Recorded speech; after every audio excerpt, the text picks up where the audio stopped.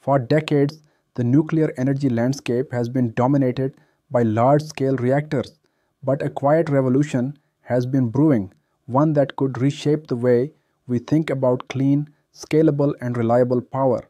At the heart of this shift stands the BWRX-300, a next-generation small modular reactor from GE Hitachi Nuclear Energy. To understand what makes the BWRX-300 so significant, we need to go back to its roots.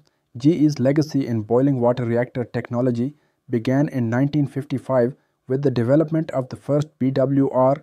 Over the years, this technology evolved through successive generations, culminating in the ESBWR, a Generation 3 Plus reactor that earned full certification from the US Nuclear Regulatory Commission in 2014.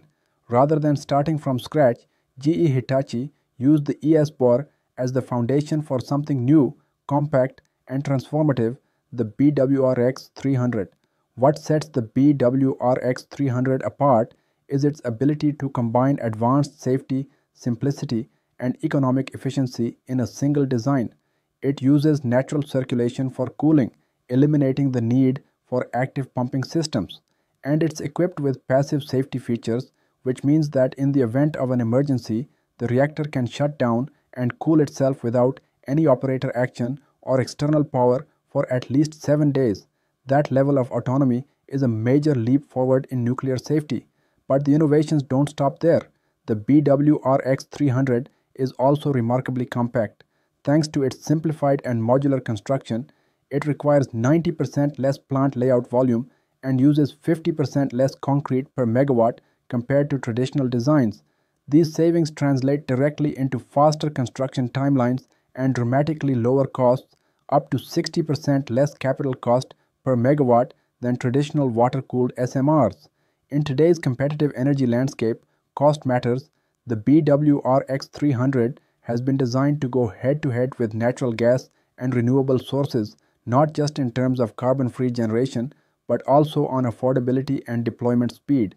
Its modular approach allows reactors to be constructed off-site and assembled quickly, reducing the complexity and delays that have historically plagued nuclear projects. Globally, momentum is building fast. In Canada, Ontario Power Generation is leading the charge by constructing the first BWRX-300 at the Darlington site, making it the first SMR in a G7 country to enter the construction phase. With Ontario's electricity demand expected to rise by 75% by 2050, this project is not just visionary, it's necessary. And with deployment targeted for 2028, the BWRX-300 is no longer a future concept, it's a near-term reality. Internationally, GE Hitachi is exploring deployments in Poland, Estonia, Sweden, the UK, and the Czech Republic. Governments and utilities worldwide are recognizing the potential of SMRs to offer clean baseload power while supporting the transition to net zero emissions. Now let's take a moment to see how the BWRX-300 stacks up against the competition. Compared to the NuScale power module, which outputs 77 megawatts electric, the BWRX-300 offers almost 4 times the power at 300 megawatts electric. Rolls-Royce's SMR offers a higher 470 megawatt electric output, but its forced circulation cooling and longer build time give BWRX-300 an edge in simplicity and speed. Then there's TerraPower's Natrium, a promising fast reactor cooled by liquid sodium, but it requires HALEU fuel and more development time.